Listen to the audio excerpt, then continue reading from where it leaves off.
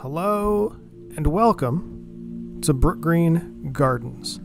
We are in Polly's Island, which is just south of Myrtle's Inlet. And if you're not familiar, well, first of all, that's my cat meowing behind me.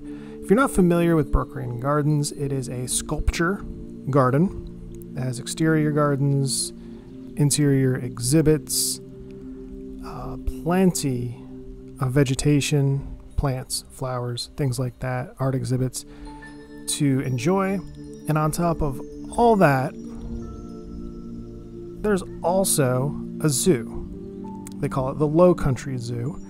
And this zoo is unique because it houses the majority of their animals are rescues that might not otherwise be able to survive in the wild, especially their birds of prey, owls, eagles, things like that you're going to see later on. So every year or two, I just do a walkthrough of the zoo and post it. So if you like this, check out the channel. There's other walkthroughs of the zoo from different time periods. One thing I do want to point out is the otters that you'll see momentarily. They have their own enclosure and exterior area. They had pups. I believe that's what they're called. They had babies.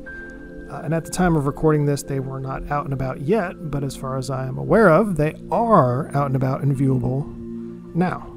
So if you find yourself at Brookgreen, go check out the baby otters.